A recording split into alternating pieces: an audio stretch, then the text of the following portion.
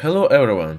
Today I'd like to tell you about such a metal as ruthenium, which has recently received heavy coverage in the mass media. In the periodic table of chemical elements, it belongs to the so-called platinum group, which unites metals, chemicals and physical properties of which are similar, and also those metals that are commonly found together in their naturally occurring minerals. Ruthenium is extracted from platinum ores. There are lots of ruthenium-rich deposits in the Ural Mountains and also in the mountains of South and North Americas. By the way, pure ruthenium was first extracted from Ural ore by Russian scientist Karl Ernst Claus in the Kazan Federal University. He named the element after his motherland, Russia. The pure extracted ruthenium is a shiny and heavy metal with a quite high melting point, 2334 degrees Celsius. As some of the split ruthenium balls indicate, this metal is quite fragile and almost can be forged. From a chemical point of view, however, this metal is very similar to its platinum fellow metals belonging to the platinum group. That is why it doesn't react actively with most chemicals. This property of the metal can be used to grow beautiful metal crystals of ruthenium. The crystals form when ruthenium particles are transported as a gas in vacuum and at high temperatures. Such crystals don't have oxide coating. That is why they look stunning. High-resolution macro photos of such crystals look particularly interesting, especially when crystals glitter in contre-jour lighting. Ruthenium almost doesn't oxidize in air at room temperatures, so minor changes occur only at high temperatures. After heating up with a gas burner, ruthenium crystals start covering in multicolor ruthenium dioxide layer. Its thickness is extremely small. Because of being very hard and very corrosion resistant in air, this metal is often used to coat the surface of electrical terminals in order to prevent them from getting oxidized and worn out, thus ensuring a reliable connection. Pure metallic ruthenium is also added to superalloys of nickel with aluminium, which can withstand high pressure at high temperatures. These alloys are used to make blades for jet engine turbines. Being so chemically inactive, ruthenium is also doesn't react with acids. It doesn't dissolve in any acid, not even in boiling aqua regia. Anyways, this noble metal can easily oxidize in plain chlorine bleach solution containing sodium hypochlorite and traces of alkali. It can be clearly observed that upon heating up, the metallic droplets slowly start to dissolve, giving the solution brown color. This reaction produces sodium ruthenates and perrhenates, which are quite necessary compounds nowadays.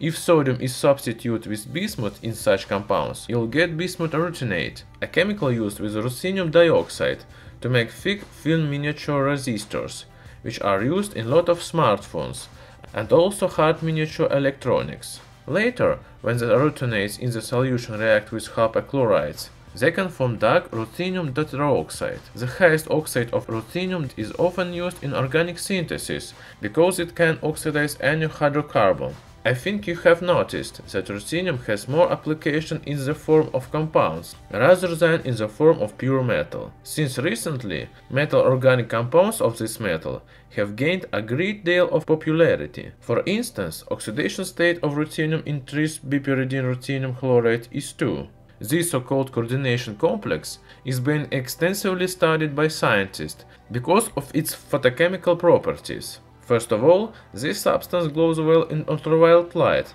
Besides that, it can also catalyze chemical reaction when exposed to ultraviolet light. For instance, it's the case when water is oxidized to oxygen with oxidizing agents, or when water is reduced to hydrogen with the presence of this ruthenium complex.